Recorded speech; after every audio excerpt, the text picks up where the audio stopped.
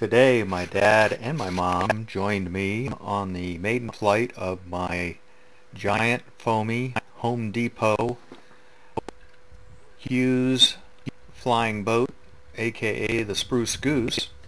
Here you can see me setting up for the very first takeoff. It was down at our soccer fields, and you'll notice that as soon as I come on throttle it noses over, and of course I wanted to preserve the shape of the Hughes fuselage, and on ground it does tend to nose over initially on takeoff, but a little up elevator and it starts scooting.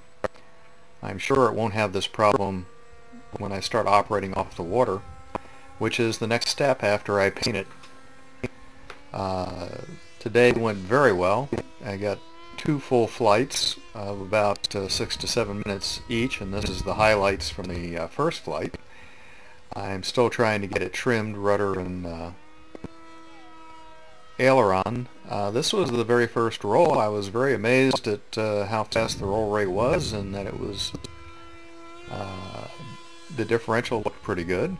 This was the first loop, and of course I came off on throttle on the top and closed it out. Didn't see too much wing bending, which made me feel good. This was just a rudder test to see if there was any roll coupling, and very little roll coupling with the rudder, very much like an old pattern plane. And this was some high alpha work just to see how it handled stall. And now we transitioned to some inverted flight. I just wanted to see how it handled there. And it really had no bad habits as long as I didn't get to a high alpha attack, high angle of attack, and slow speed. Anytime I had more than a third throttle on the aircraft, it handled extremely well.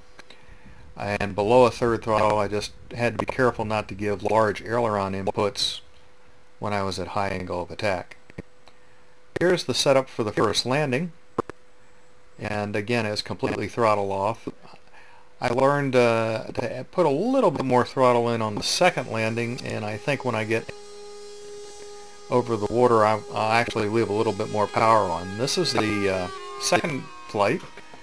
Again, it pushed the nose down initially. I just had to wiggle it to get it to start scooting, and as soon as it starts scooting, it's in the air.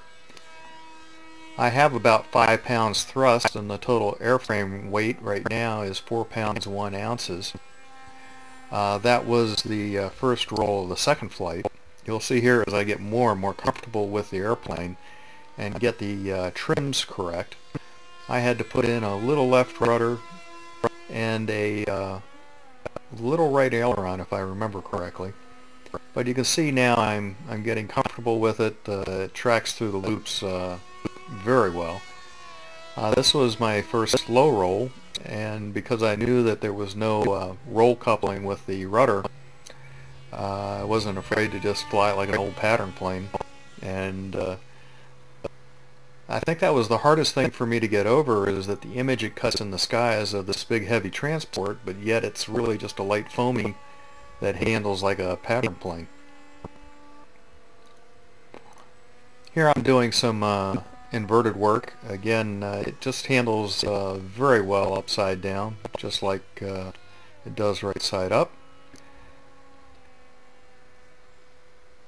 There is a series coming up here where I start doing 4-point rolls, and I do 4 passes, and I keep experimenting with them. This is it right here. This is the first 4-point roll I tried, and it holds the points fairly well. I didn't try to prolong them because I'm working out of a tight soccer field, and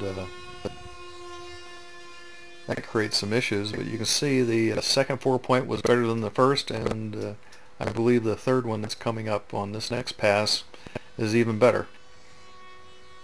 And of course, as I get more comfortable, I start getting lower. You'll see me dipping below tree line here many times. This soccer field has a perimeter of trees, so it makes it a little tight. But this airplane handled it very well. This is my first attempt at a Cuban 8 from where I was standing, which was across the field from where the camera was.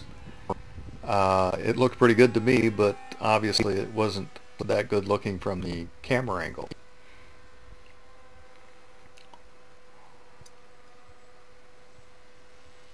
you get a good sense of what its profile is in the air, and it really does look like the Spruce Goose, since that it stole the silhouette directly. Can't wait to paint it the aluminum gray color and get it out on the water. This was another slow roll. Again, really, in rolling and looping, there were absolutely no bad habits. No bad habits as long as you keep it above a third throttle. And then again, as I said, below a third throttle, the important thing is no moderate aileron use, but no major aileron input because it stalls out one of the wing panels. That was just to prove to myself that I had more power than I really needed. You can point this thing up and it would just go forever. That was 2 consecutive rolls, and then I came off the power.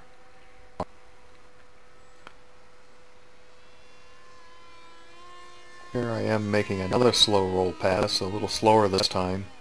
I'm pretty sure that I'll be able to stretch them out as long as I want, because the rudder is extremely effective when it's on its side. This is me coming in for the final landing, and you'll see this one's even better than the first, and I expect the ones on the water will even be better. Thanks for watching.